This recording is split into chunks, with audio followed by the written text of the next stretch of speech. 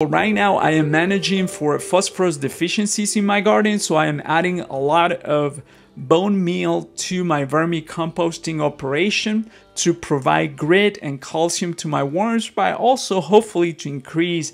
the level of phosphorus that is available to my plants via the vermicompost. Because one of the benefits of vermicompost is that it processes a lot of the amends that you add to it and makes those amends plant ready by the time they get to the garden bed. Right now I am managing for phosphorus deficiencies in my garden, so I am adding a lot of bone meal to my vermicomposting operation to provide grit and calcium to my worms, but also hopefully to increase